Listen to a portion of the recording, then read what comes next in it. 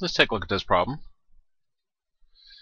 We got 2e to the x plus 1 is equal to 25.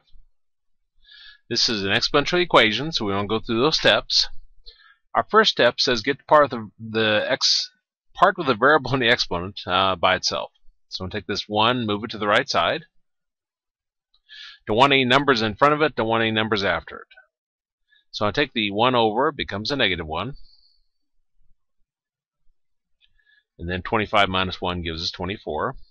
Still don't have the part of the variable in the exponent by itself. There's a 2 in front of it. So we'll divide both sides by 2.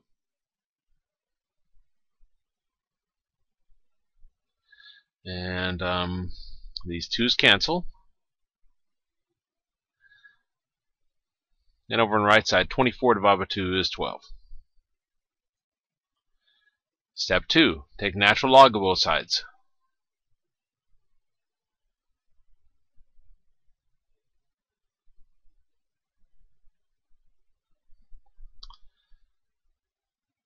Step 3, use properties of logs to get the variable out of the exponent. Remember, when you have ln, natural log, that's base e, and when these numbers match right here, then the log and those numbers are going to cancel.